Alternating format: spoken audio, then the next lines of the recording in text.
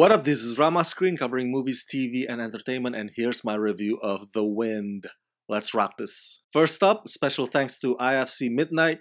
I had the opportunity to interview the star of this film, Caitlin Gerard, and the director, Emma Tammy, at this film's press junket. So come watch my entire interview with these two amazing women right here on Rama Screen YouTube channel. I'll provide the link in the description box below this video. As a lifelong fan of the horror genre, I'd say that The Wind does not disappoint me at all. And what I love about this movie is that the terror doesn't come like cheap jump scares, but it's actually more character-based.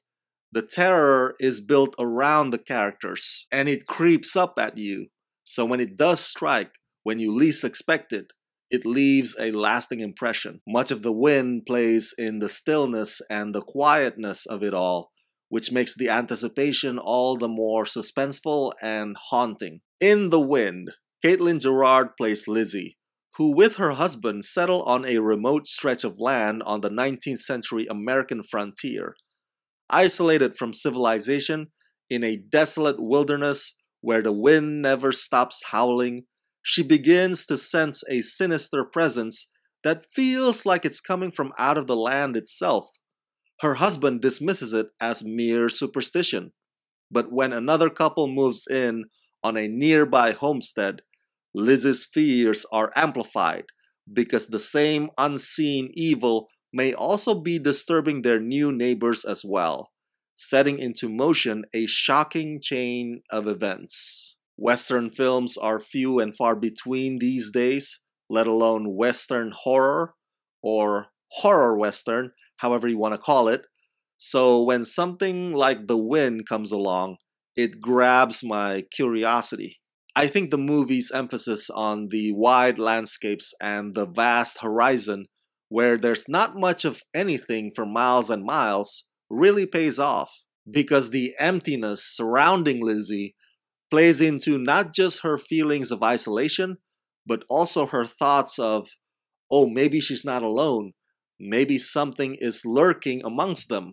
So, unlike most other westerns that show the stereotypical muddy, dirty small town and the stereotypical saloon bar and the bank and the sheriff and whatnot, The Wind keeps it just about these two houses, these two neighbors stuck in the middle of nowhere, out in the boonies, on a lonely prairie. The costumes and the production design look authentic and genuine. Plus, it makes you not envy the living condition of that era on the frontier. Because even before the fright fest sinks in, you already feel concern for the safety of those characters. You're wondering how on earth can they survive out there all by themselves, far from any sort of lifeline, if you will. Now, I've seen Caitlin's previous work in Smiley and Insidious: The Last Key, but I think The Wind may be the first gig in which she carries the movie with this sort of fierce on-screen presence. Her character, a woman,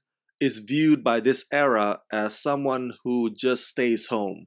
She doesn't follow her husband to get supplies from the town. This is not necessarily a female empowerment movie, but Teresa Sutherland's script says a subtle something about feminists when the husbands pay the price for not believing their wives. The non-linear progression of the story might throw you off a bit from time to time, but it's actually quite easy to track as you try to make that connection from one to the other. What happens in the present day only makes you curious to see what happened beforehand, and what previously took place only makes you curious to see what transpires next. The Wind is a well-directed, well-acted film about either a character spiraling down into madness or the close encounter of the evil kind.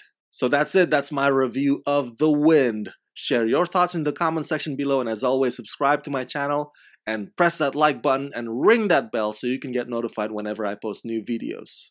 Hey, if you like this review and you want me to make more, please contribute monthly to help support this channel at Rama Screen Patreon page. Become my patrons today at patreon.com/ramascreen. Let's rock this.